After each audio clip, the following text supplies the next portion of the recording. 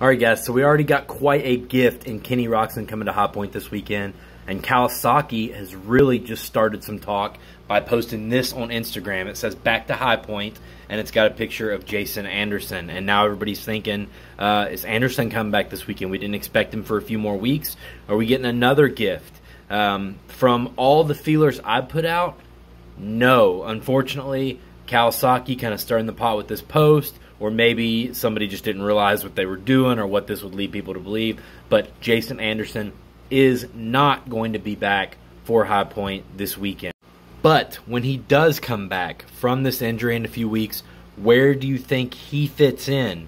Is he about Roczen's level? You know, behind Jet, but above Cooper and AP? That's kind of what I'm thinking.